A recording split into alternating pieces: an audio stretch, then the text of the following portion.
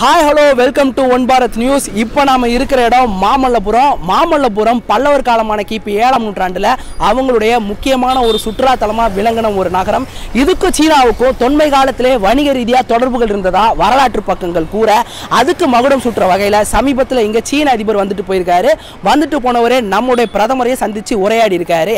அவர் வர்றதுக்காகவே பொதுவாகவே வர்றவங்களை நல்லா கவனிச்சு அனுப்புறதான நம்மளுடைய விருந்தோம்பல் நாகரிகம். அதை மெய்ப்பிக்கிற வகையில வர்றவரை இம்ப்ரெஸ் பண்றதுக்காகவே ஒட்டுமொத்த மாமல்லபுரத்தையும் சல்லடையா சலிச்சு ரெடி பண்ணியிருந்தாங்க தமிழக அரசு. அவர் வந்துட்டு போன 10-15 நாளையில இப்ப அந்த மாமல்லபுரம் எந்த அளவுக்கு இருக்கு அப்படின்றத நாம இன்னைக்கு வீடியோல பார்க்க போறோம். சோ வாங்க அப்படியே உள்ள போலாம்.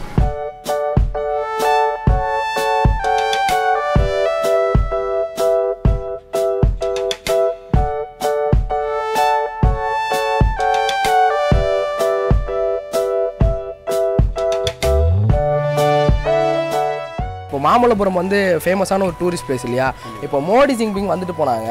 அதுக்கு முன்னாடியும் அப்புறமும் எப்படி இருக்கிறதா நீங்கள் நினைக்கிறீங்க டிஃப்ரென்ஸ்? மோடி வந்ததுக்கப்புறம் எங்களுக்கு வந்து 1லேருந்து ஒரு 8 தேதி வந்து ரொம்ப கெடுபடியாக இருந்தது. எங்களே வந்து உள்ளே விடலை. நாங்கள் வியாபாரி தான். ஸோ இதுதான் எங்கள் சொந்த ஊர். ஸோ நாங்கள் வீட்டுக்கு போயிட்டு எங்கள் கடைக்கு வரத்துக்கே உங்களுக்கு எங்களை வந்து விடலை. அவங்க வந்து பாஸ் காட்டுங்க, ஆதார் கார்டு காட்டுங்க, இல்லைனா வந்து ஏகப்பட்ட சொசைனுக்கு எது கேட்டாங்க. சரி, பாஸ் கொடுத்துருந்தோம். பாஸ் கொடுக்கல. ஆனால் எங்களுக்கு வந்து லோக்கல்ன்றதுனால ஆதார் கார்டு கட்டிட்டு நீங்கள் உள்ளே வந்துட சொன்னாங்க எங்களுக்கு. மற்றபடி டூரிஸ்ட்டை வந்து உள்ளே விடவே இல்லை. அவங்க என்றைக்குன்னா அவங்க மோடி வரத்துக்கு ஒரு 2 நாளுக்கு முன்னாடி தான் விடலை. மற்றபடி அதுக்கு முன்னாடிலாம் ரெகுலராக டூரிஸ்ட்லாம் வந்துட்டு தான் இருந்தது. ஆனால் டூரிஸ்ட்டை பொறுத்தவரை இம்ப்ரூவ்மெண்ட் தான், எதையும் வந்து கம்மி நான் சொல்ல முடியாது. ஸோ இப்போ அவங்க வந்துட்டு போனதுனால உங்களுக்கு அப்போ கொஞ்சம் நஷ்டம் இருந்தாலும் இப்போ லாபம். ஆமாம், லாபம் தான். இதுக்கப்புறம் எங்களுக்கு நல்ல டூரிஸ்ட் கிடைக்குது இல்லை, எங்களுக்கு நல்ல பிஸ்னஸ் ஆகும்ல. ஏன்னா முதல்ல வந்து 1 வீக் வந்து சுத்தமாக டூரிஸ்ட் இல்லை தான். ஆனால் அவங்க வந்து போனதுக்கப்புறம் சண்டேலாம் என்னால் சமாளிக்க முடியல, அந்தளவுக்கு டூரிஸ்ட்.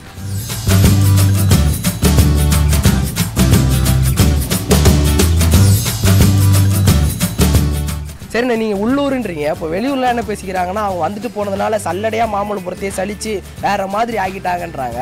அது உண்மைதானா இல்லை? அதை பற்றி அது உண்மை தான் சார். ஏன்னா அதுக்கு முன்னாடி வந்து ரொம்ப என்ன சொல்கிறது, டூரிஸ்ட் வந்தால் கூட சாப்பிட்டு அங்கங்கே போட்டுருவாங்க. ஸோ அதை நாங்கள் வந்து கடைக்காரங்க தான் எடுத்து க்ளீன் பண்ணி போட்டுருந்தோம். இப்போ அவங்க வந்து போனதுக்கப்புறம் ஆர்டிஓ, தாசில்தார் ப்ளஸ் வந்து அவங்க உயர்மட்ட அதிகாரிகள் வந்து எல்லாமே க்ளீனாக பார்த்து சுத்தம் பண்ணிட்டாங்க. இப்போ வந்து சல்லடியாக எல்லா இடமே க்ளீனாக இருக்குது. ஆனால் இதே கண்டிஷனில் இருந்தால் ரொம்ப சந்தோஷமாக இருக்கும்.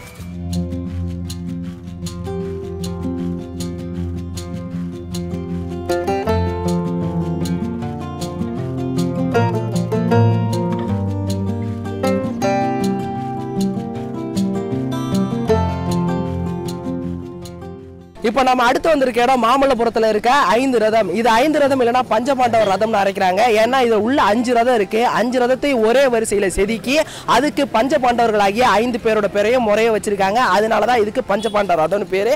இங்கேயும் மோடி ஜின்பிங்கும் வந்துட்டு போயிருக்காங்க.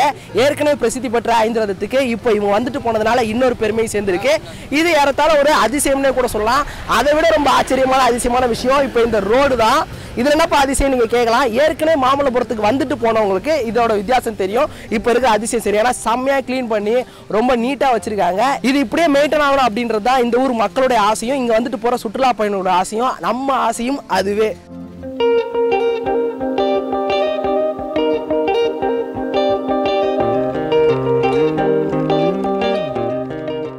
சரி, இப்போ நாங்கள் சொல்கிறத விட இந்த இடத்த பற்றி நீங்கள் மக்கள் சொன்னால் நல்லாயிருக்கும். சரி, இந்த இடத்தோட சிறப்புகள் ஏதாவது இருந்தால் சொல்லுங்கள், அப்படி எங்களோட ஷேர் பண்ணிக்கலாம். மகாபலிபுரம்னாவே ஆதி காலத்தில் பல்லவர் காலத்தில் செதுக்கப்பட்ட சிற்பங்கள் தான். 7ஆம் நூற்றாண்டுலேருந்து 6 to 8 சென்ச்சுரி AD பல்லவர் அரசாட்சி பண்ணது. ஆனால் 7ஆம் நூற்றாண்டில் இங்கே வந்து பல்லவர்கள் வந்து பெரிய துறைமுக பட்டினமாக சீ போட்டாக பயன்படுத்தி இருந்திருக்காங்க மகாபலிபுரத்தை. அந்த காலத்தில் பெரிய குன்றுகள் அதிகமாக பார்த்துட்டு குடைவரை சிற்பம், மொனோலித்திக் ஆர்கிடெக்சர், புடைப்பு சிற்பம், கட்டுமான பணியில் அவங்க பல்லவர் காலத்தில் சிற்பங்கள் ஒரே ஒரு கோவில் மட்டும் தான் கம்ப்ளீட் பண்ணிடுறாங்க, கடற்கரை கோவிலை.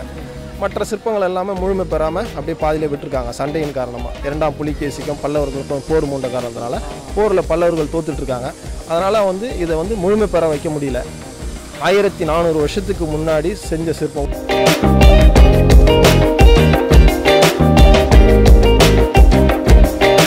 நீங்கள் ஃப்ரெஞ்சில் பேசுகிறத பார்த்தோம். எங்கள் கூட ஒரு 4 வார்த்தை ஃப்ரெஞ்சில் பேசுறீங்கன்னா நாங்களும் ஏதோ கற்றுப்போம். Pierre travaille toutes les monuments 5 ஃப்ரெஞ்சில் அப்படி சொல்லுவோம். ஸோ பியாமேனு மாமல்லிபுரம் சொல்லுவோம். ஸோ அவங்க நல்லுறவு அப்படின்னு.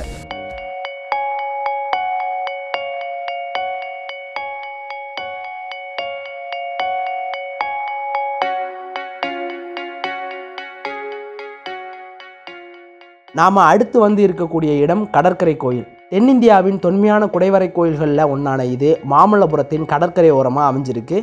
மோடியும் சீன அதிபர் ஜி ஜின்பிங்கும் சந்தித்த முதல் நாள் மாலை வேளை கண்கவர் கலை நிகழ்ச்சிகளோட இங்கே தான் முடிஞ்சுது. அதற்காக அமைக்கப்பட்ட மேடையெல்லாம் நிகழ்ச்சி முடிஞ்சு 4 நாள் கழித்து தான் முற்றிலும் அகற்றப்பட்டதா இங்கே இருக்கிறவங்க சொல்கிறாங்க. இப்போதைக்கு இங்கே மக்கள் கூட்டம் அலைமோதுறத நீங்களும் பார்க்கலாம்.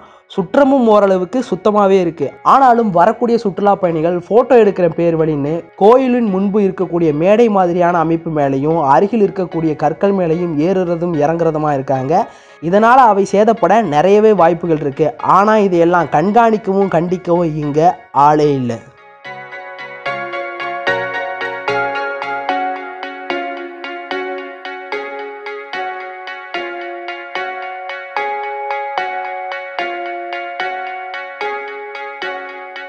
இப்போ நாம் நின்றுட்டு இருக்க இடம் கிருஷ்ணரின் வெண்ணெய் உருண்டைக்கல். 1200 வருஷமா 250 டன் எடை கொண்ட இந்த கல் சரிஞ்சு விழுற சூழ்நிலையில் இப்படியே தான் நின்றுட்டு இருக்கான். இந்த இடமும் மகாபலிபுரத்தோட ஒரு முக்கியமான சுற்றுலா தலங்கள்ல ஒன்று. அர்ஜுனன் தவசுக்கு வந்த மோடியும் ஜி ஜின்பிங்கும் நேராக அடுத்து இங்கே தான் வந்தாங்க. இங்கே வந்து 2 பேரும் நின்று கையை உயர்த்தி உற்சாகமாக கொடுத்த போஸ் சமூக வலைதளங்களில் வைரலானது மட்டும் இல்லாமல் நல்ல மீம் கண்டென்ட்டாக நெட்டிசன்களாலையும் பரப்பப்பட்டுச்சு.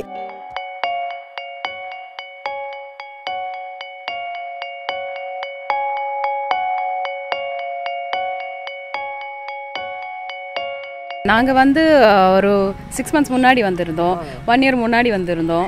ஸோ அந்த டைமில் இப்படி கிடையாது. இப்போ இந்த க்ரீன் கார்பெட் அண்ட் ஆல் போட்டிருக்காங்க. இட் லுக்ஸ் மச் மோர் க்ளீனாக. நடக்கிறதுக்கான வசதி இருக்குது. இப்போ மழை பெஞ்சிருக்கு, இருந்தாலும் வந்து நம்மளால் நடக்க முடியுது. வந்து பார்த்தா மொத்தமாக வந்து க்ளீனாக இருக்குது. ஒரு ரீசெண்ட் டைமில் இப்போ பெரிய டிஃப்ரென்ஸ் தெரியுது. டெஃபினெட்லி லாஸ்ட் டைம் நாங்கள் வந்தப்போ இது எதுவுமே இல்லையே. மழை பெஞ்சா கூட மண்ணாக தான் இருந்துச்சு.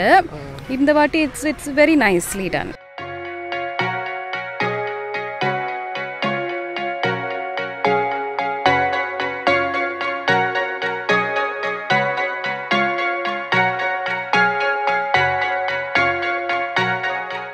டூரிஸ்ட்லாம் வர இடம் அந்த நம்ம கடற்கரை கோயில் பக்கத்துலேயே இருக்குது. ஏன் கடையெல்லாம் காலியாக இருக்குது?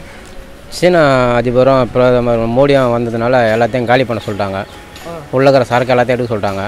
எடுத்து ஒரு குறைஞ்சபட்சம் ஒரு 20 நாளாக கடை மூடி தான் இருக்குது. இது மூடினால எங்களுக்கு வாழ்வாதாரம் ரொம்ப பாதிக்கப்பட்டிருக்குது. அவங்க வரத்துக்கு முன்னாடியிலிருந்து இப்போ வரையும் மூடி எல்லா பொருளும் எடுத்து போய் சொல்லிட்டாங்க. எடுத்துமே கடை சாவிலாம் க்ளோஸ் பண்ண சொல்லிட்டாங்க. க்ளோஸ் பண்ணி சாவி மட்டும் வாங்கி போயிட்டாங்க. மறுபடியும் சாவி அதை கொடுத்துட்டாங்க. தேவையில்லாமல் உள்ள சாவியே வாங்கிட்டு போயிட்டாங்களா? போலீஸ்லாம் டவுன்ஷிப்பில் தான் வாங்கி போனாங்க. பேர் அடிச்சு வாங்கி போயிட்டாங்க. இப்போ சாத்தம் இல்லாமல் உள்ளகிற பொருள் எல்லாத்தையுமே காலி பண்ண சொல்லிட்டாங்க. காலி பண்ணுறதுக்கே எங்களுக்கு ஒரு கடைக்கு 20,000-25,000 கிட்ட செலவாயிடுச்சு. இப்போ மறுபடியும் 25,000 நஷ்டம் எங்களுக்கு தான். மறுபடியும் ஒரு அதே பொருள் மறுபடியும் எத்தனை வைக்கணும், அப்போ ஒரு 20,000 மேலே செலவாகும் எங்களுக்கு. இதெல்லாம் யார் கவர்மெண்ட்டாக தரப்போகுது?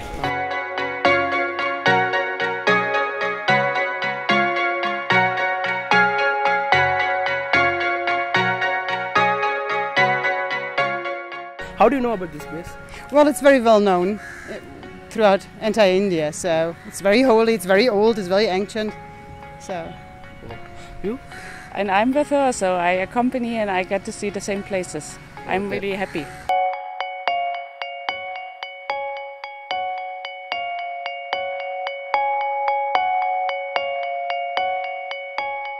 அர்ஜுன் தவஸ் ஆகட்டும், உருண்டைக்கல்லாகட்டும், இந்த பகுதிகளில் கழிப்பறைகளையோ இருக்கைகளையோ நம்மளால் பார்க்க முடியல. 5 ரதம் மற்றும் கடற்கரை கோயில் பகுதிகளில் மட்டுமே கழிப்பறைகள் இருந்துச்சு. அதையும் அதிகப்படுத்தி நல்ல முறையில் பராமரித்தா இன்னும் நல்லா இருக்கும் அப்படின்னு தான் தோணுது. மாமல்லபுரம் பொதுவாகவே மரங்களும் குகைகளும் பாறைகளும் நிரம்பிய ஒரு மலைப்பாங்கான பகுதி. இது போன்ற இடங்களில் பொதுவாக எளிதில் தென்படக்கூடிய குரங்குகளை நம்மளால் இங்கே பார்க்கவே முடியல.